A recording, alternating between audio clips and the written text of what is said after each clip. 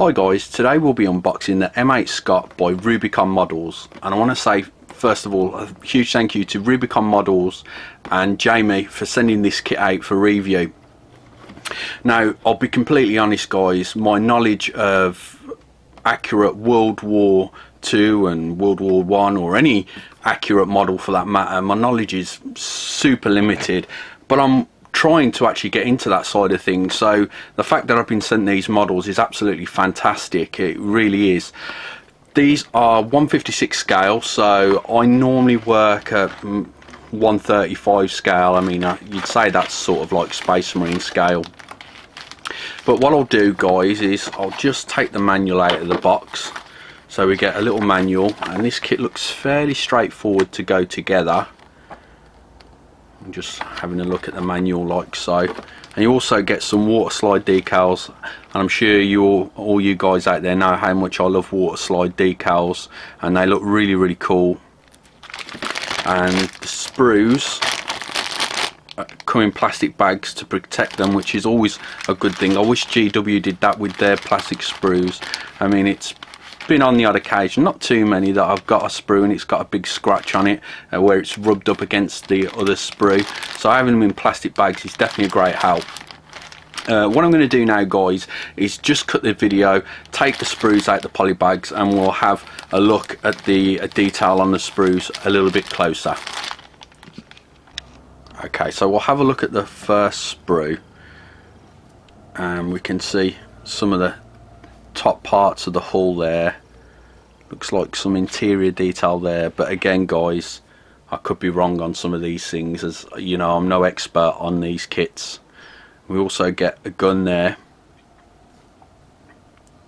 and I can see that the detail on these 156 kits, you'd think you'd possibly lose detail because of how small it is, but not really, not from what I can see on these sprues here. I mean, there's for scale my finger, and you can see some of the intricate detail there on that piece. We'll have a look at the next sprue, and we can see part of the track assembly there. Some lovely detail there. If you're into 40k, and as I said before, that those sort of kits are normally about 135 scale if you was going to give them a scale. Well, these being 156, what these tanks would make absolutely fantastic grot tanks if you wanted to convert them, that is. I was just thinking, looking at it, I was thinking, looking at those tracks and the top plate there, would make fantastic grot tanks. So that's a detail there. I'll just zoom out a bit so you can see all of the sprue.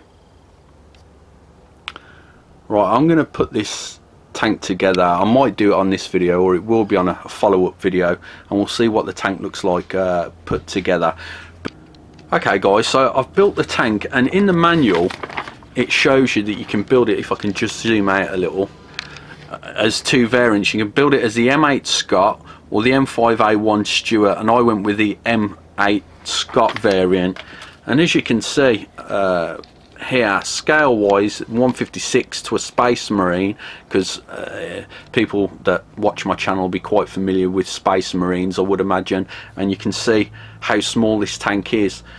But as I mentioned a moment ago, this would make the absolute awesomest grot tank. It really would. I mean, let me just get you into a little bit closer now and show you some of the details on the tank. It's got some really fantastic details. I've got to rub that down. I've left a glue mark down there, so I'm gonna have to sand that down. But yeah, the tank looks absolutely fantastic. I'm not sure whether I'm going to paint it up as a grot tank and do a little bit of conversion work there. I'm really not sure. Or I'm going to paint it up in authentic World War colours. I'm unsure yet, because I just love the idea of painting this as a grot tank. I don't know yet, but let me know what you think of the tank guys. And as I mentioned earlier on, there'll be a link in the description box down below where you can check out Rubicon models and have a look at the kits for yourselves there. So don't forget to tickle the like button if you enjoyed this video, and I'll catch you in the next one.